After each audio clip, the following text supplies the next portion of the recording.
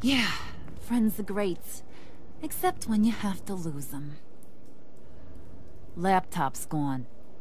What are you... Yeah, shocker. We have a turncoat. I've interviewed just about everyone in the place. Except maybe one. Or two. So gosh, that only leaves the two people I haven't cleared. You and Catwoman. Maybe it was the guy who Bane gave the hamburger face.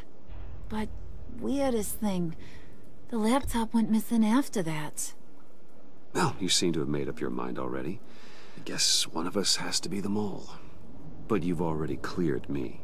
Trying to make me second-guess myself ain't gonna work, sweetie. Nice try, though. John, get in here!